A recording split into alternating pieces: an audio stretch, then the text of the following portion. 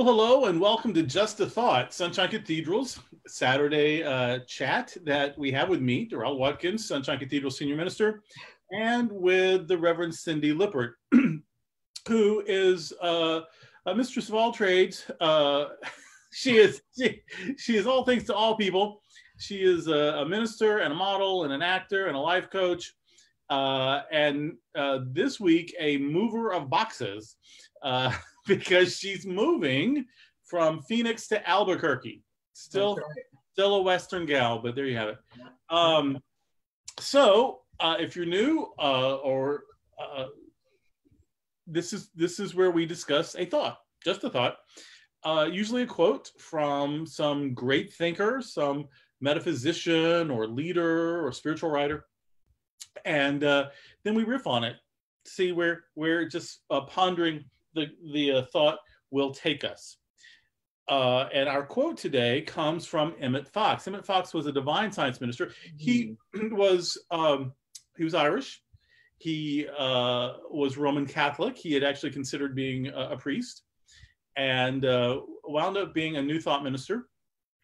He was a very successful speaker and minister during the Depression.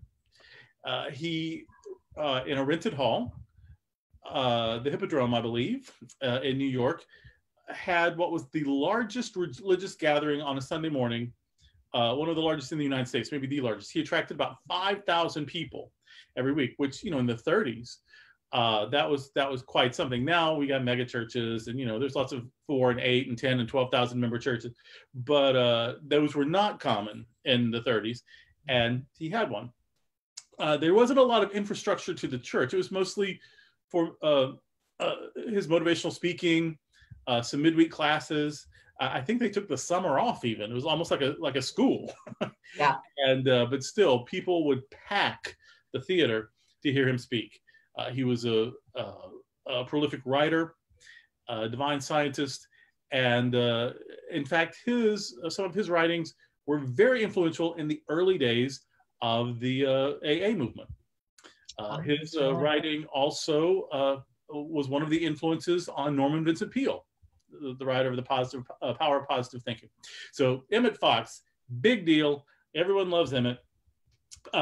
He's a favorite for many of us. And this is one of the things Emmet said. Whenever you are afraid of something, you are worshiping it. Whenever you are afraid of something, you are worshiping it. Whatever you fear, you bow down to and give it power. I'm going to read it one more time. The whole thing. Take notes. Write this down. This is good stuff, right? Wow. Whenever you are afraid of something, you are worshiping it. Whatever you fear, you bow down to and give it power. What about that, Cindy Lippert? I think it is a perfect follow-up to last week. We talked about fear, and I mentioned that we were selling our house, and it would be easy to get involved in who's going to buy my house, right? Mm-hmm. And you and I ended our broadcast, and we debriefed with each other and had some wonderful, inspiring words. And then my husband said, by the way, somebody's coming to look at the house. Yeah. And they bought the house. And they bought the house. So now we're packing this week. So it's exactly that. And what did I say last week? It was something about the work. The work became less about marketing the house and more about doing the spiritual work. And right. The spiritual work is about identifying I'm afraid instead of I'm in gratitude. Yeah. We usually debrief after these chats, just a few minutes or whatever. And sometimes the debriefing, like if an issue comes up, includes praying. Although if somebody were bugging the room, or if the security camera was on and they saw us, they might miss that we were praying. They might not know that that's what we had done. Right? Because, our prayer looks a lot like just agreeing with a principle of truth, just sharing words of love or encouragement, or just tuning in again, replugging into a shared vision. And so our prayers are usually very brief and very informal, and people might not know that was what we were doing. And yet we've gotten a lot of results over the years, practicing with each other in just such a manner. So and the reason that even comes up for me is that one of the things I get a lot from people is they're actually even afraid that they're praying wrong. And I don't know that you can get it wrong. You can block the results, you can ignore the results, you can retard the results, you can miss the results can come and you not notice them. I mean, there's a lot of things, but you can't get the prayer wrong. You're going to have a wish, you're going to have a desire, you're going to have a moment of gratitude, you're going to have an observation, you're going to have a deep thought. Prayer is going to happen. So all of our formulas and techniques and methods of prayer is just trying to become more aware of what we're doing it more intentionally, and being aware of what happens as a result. And so, and I know you said your mentor, Ann Kuneth, who was the founder of United Divine Science. It was one of the newer divine science movements, sort of bringing all the old schools philosophies together in a united sort of way. And that's actually our tradition, you and I as divine scientists. That your mentor, Ann, same thing, that you would just declare a thing, you would just agree, you would just, and things would happen. So, and I love long, beautiful, meditative treatments. I love poetic and prose, poetry and prose as prayers. I love ritual. I love when people sling the incense and the holy water and light the candles. I mean, I just don't think you can get it wrong. And I know people that will say, no, you got to use these 5 steps or these 6 steps or these 7 steps and in this order. And if that makes you happy, please do. And I do those things too sometimes. And sometimes I call up my friend Cindy Lippert and I say, this is what I want. And Cindy Lippert says, done. And that's our prayer session. Right. Well, I learned this from Ann, and Ann was mentored by the great Catherine Ponder. Yes. Most people are more familiar with Catherine than Ann, but Ann would call and say, okay, I need your agreement on something. And we know the ancient texts tell us when 2 or more are gathered together in the name and in the nature of the Christ, it is done. Yeah. And it makes me so mad when I forget, when I don't utilize the truth that I know. Right. I was born into a religious family. I was born into a religious culture. I'm 53. So I've been steeped in religion. Religion is in my bones. Religion is in my DNA my whole life. And I started flirting with, looking at, beginning to study metaphysics at around the age 20. So for about 33 years, I've been a metaphysical student. How could I forget? Like, I don't forget, it's like saying, oh, I forgot to floss my teeth ever. Or, I forgot to, like, something should just be so automatic, right? Yeah. But I forget. And then there's this joy in relearning or rediscovering or remembering.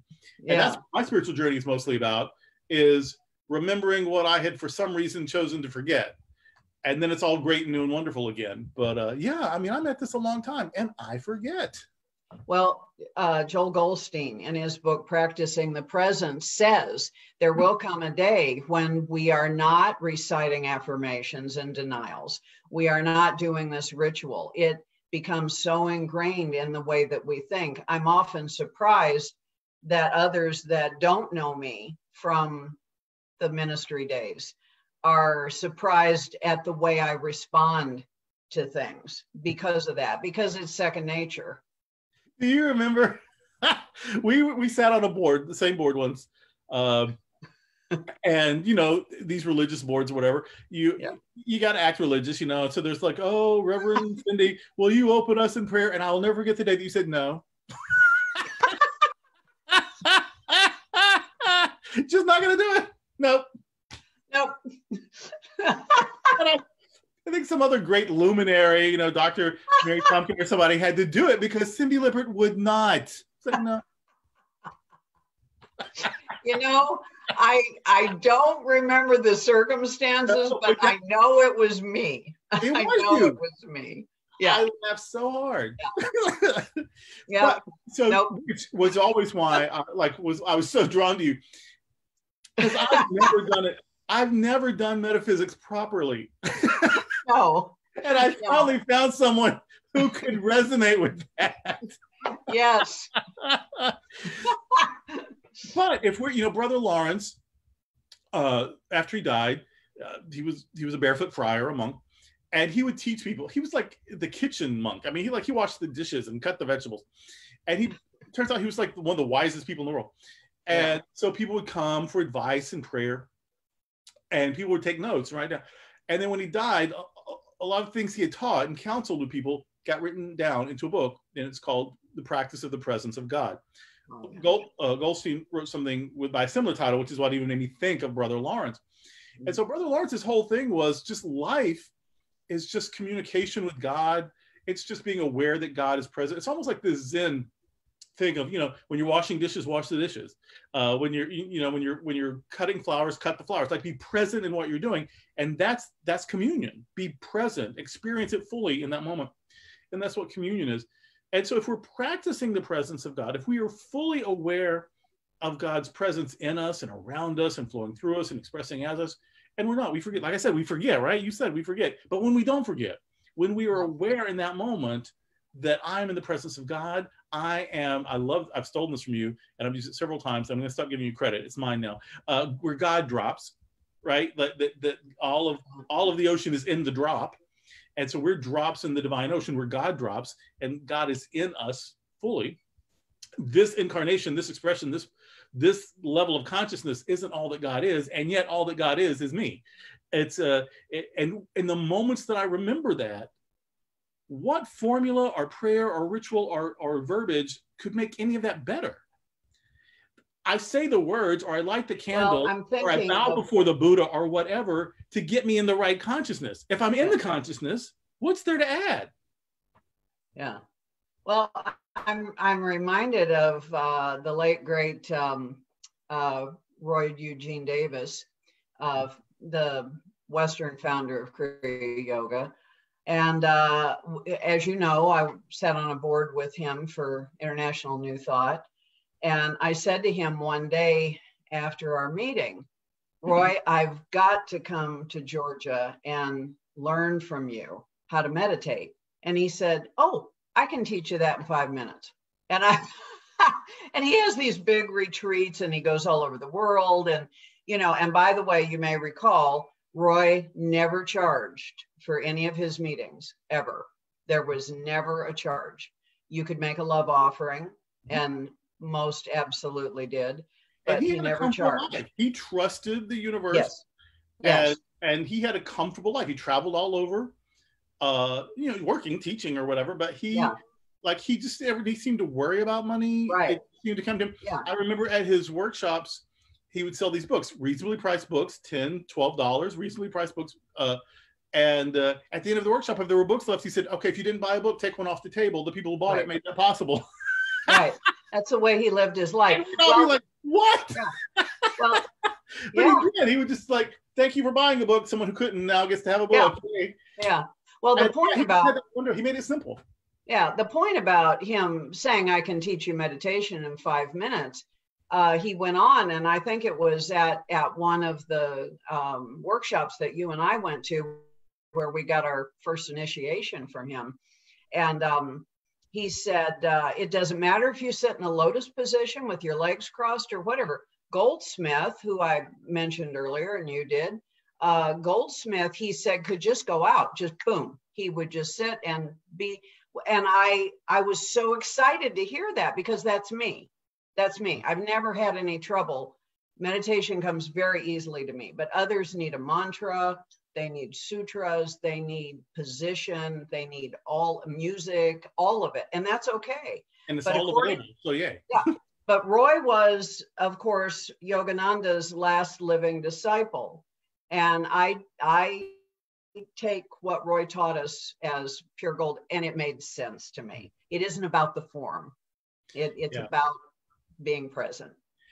When I'll invite people to come to our little metaphysical chats or whatever, And sometimes they'll say, yeah, but I'm Buddhist. Like, I'm not really like New Thought, or whatever, or I'm Kriya Yoga, and is that New Thought or is it not? Like, people aren't sure, or whatever. Or of Course in Miracles, this, a lot of people, is that New Thought or is that New Age, or is that psychology? And I'm always like, none of that matters to me. I mean, I realize it's a big deal to a lot of other people. Yeah. But wisdom and love and joy and communion with the sacred, that's all one thing. And we have all these different names for it and all these different traditions and all of the, and that's all great, but that's for us. Yeah. Sling the incense, don't sling the incense. Shout hallelujah, sit, quiet. Meet on Friday, meet on Saturday, meet on Sunday. That's all for us. That makes us comfortable. That's fun for us. Yeah. The one thing that we're all part of, couldn't care less what we call it, or how many steps we put in our prayer, or what day of the week we call special. That's all for us. That's right. And so universalists, pluralists, they get that. They're like, okay, yeah, so I can play with you. But the purists, they never know what to do with me. They think I am neither fish nor fowl.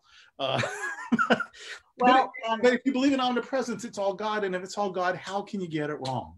Well, that's the point. And that's why you and I can sit in any church, Catholic, Protestant, whatever. And if spirit is there, you and I get the message. Mm-hmm. When those that are caught up in the form are, I think, missing the real meaning.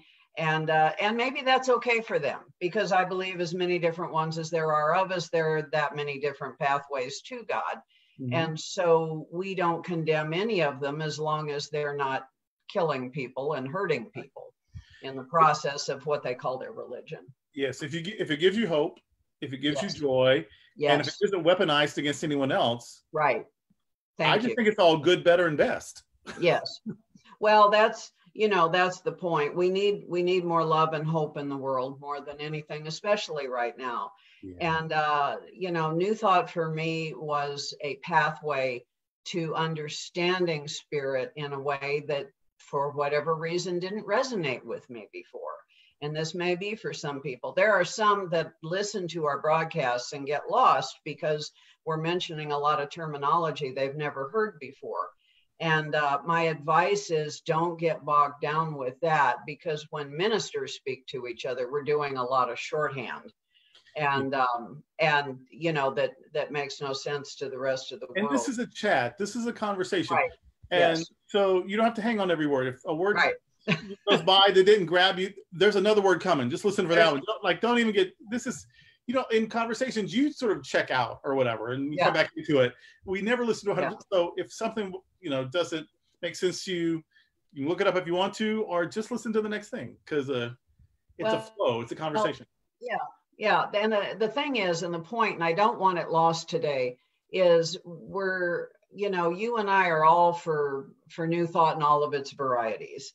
What I think has hurt the message is the literalism and the insistence on being very specific and a particular. People ask me, what is the difference between divine science, religious science, Centers for Spiritual Living, Kriya Yoga, Christian Science, whatever.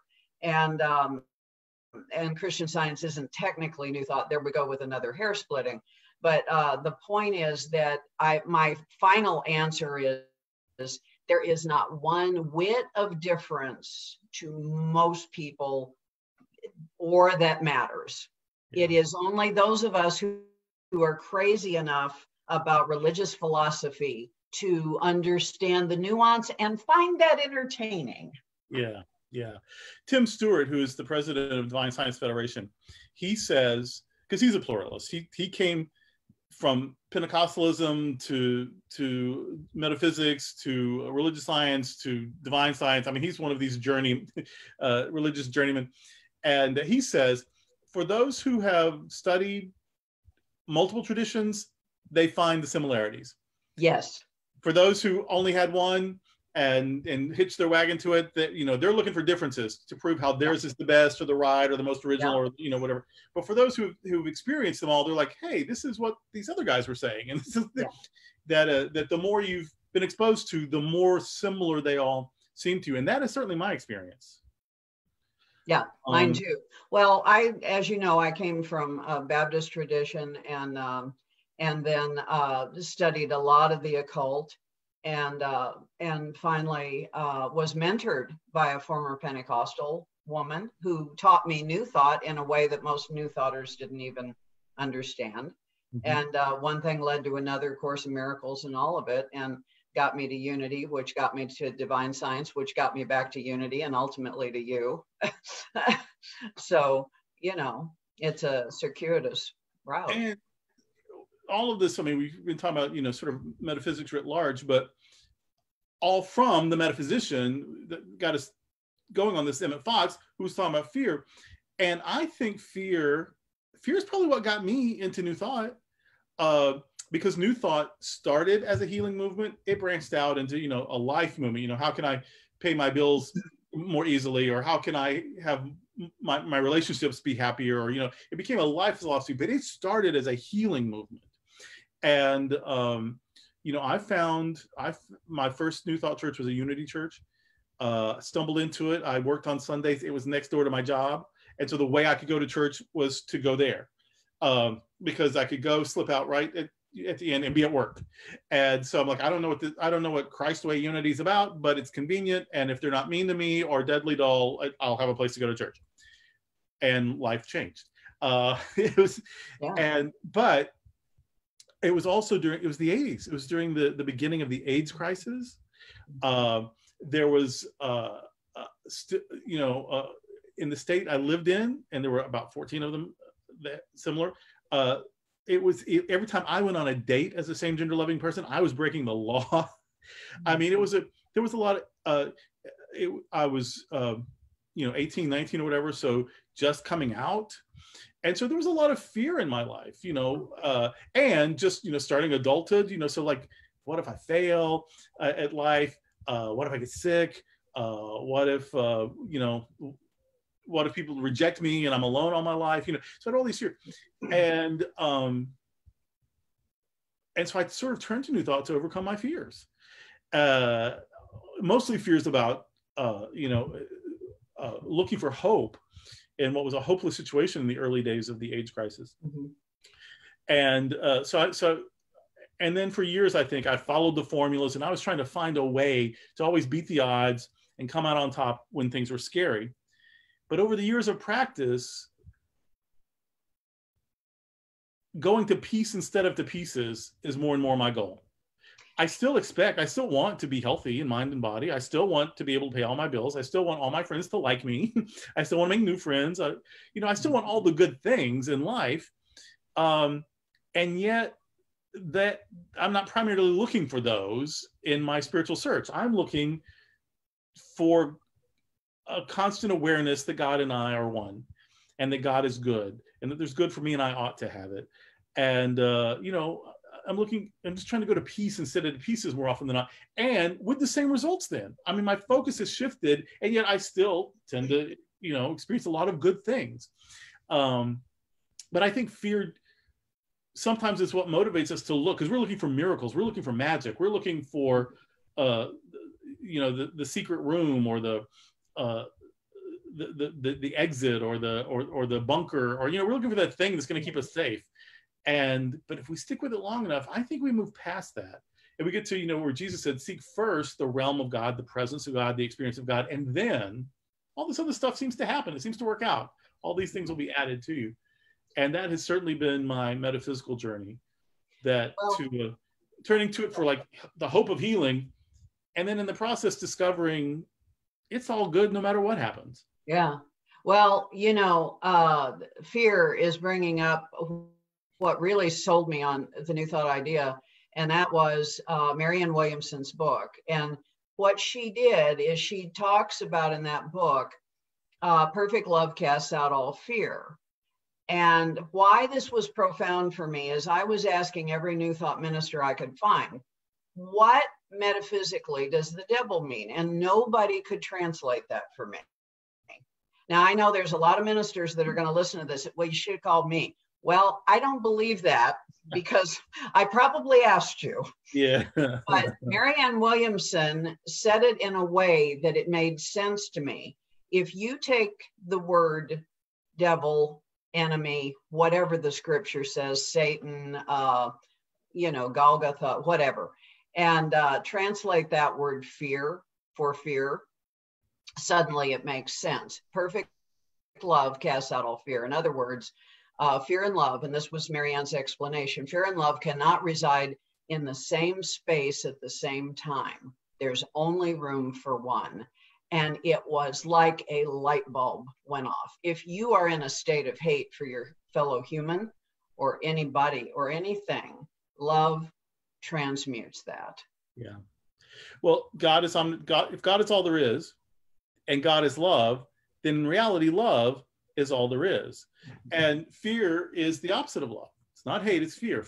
I wouldn't hate something I wasn't afraid of. Like, so every negative thing is really the child of fear. So love and hate are the only two things, and hate doesn't exist. I mean, love and fear are the only two things, and fear doesn't exist. It's an illusion. It's a deception. And, that people say, oh, the devil is the prince of lies, a liar and the father of lies. Well, yeah, it's deception. That's what fear is. Yeah. And so Zig Ziglar said fear can mean forget everything and run, or face everything and rise. We've also heard, that fear can stand for false evidence appearing real.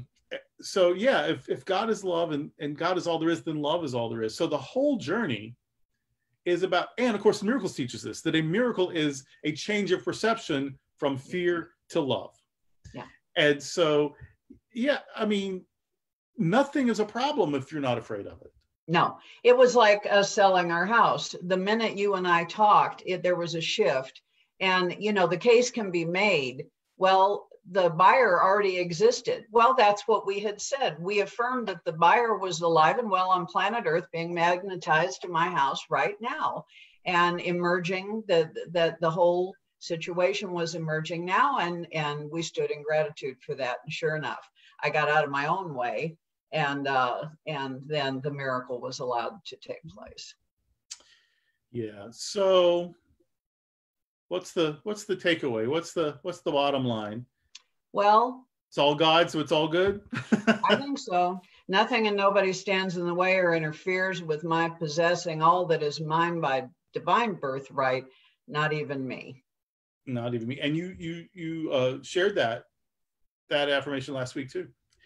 Well, so we've run a little over, but I think we needed to. I think we were supposed to this week.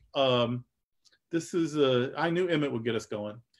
So let's it's just the thought, but I think it's worth hearing again. So let's end the way we started, with these words of Emmet Fox. Whenever you are afraid of something, you're worshiping it. You're giving it all your attention. You're making it the most important thing in that moment. That's what worship is, right? So whenever you are afraid of something, you are worshiping it. Whatever you fear, you bow down to and give it power. So I guess when we heal the fear, we've really healed everything. Yep. And it's just a thought, but it's one that I keep coming back to. Yeah. And my goal is to, I'll always probably have to come back to it, but my goal is to hold it longer and longer each time. Because things go well when I remember. It's true. Yeah. Absolutely true. Well, all right. Thanks, Cindy Lippert. We did it again. Yay. I guess we'll do it again next week. Okay. The next time, or certainly the time after that, you'll be a resident of a whole new place. I know. Next a week from today, we're loading the truck. Oh, wow. You're going to be able to carve out half hour for us, aren't you? Somehow. It'll work somehow. You may be doing it with your phone like this in the car, but whatever. That could be. We can do it. All right. All right. Well, thanks again. Bye-bye.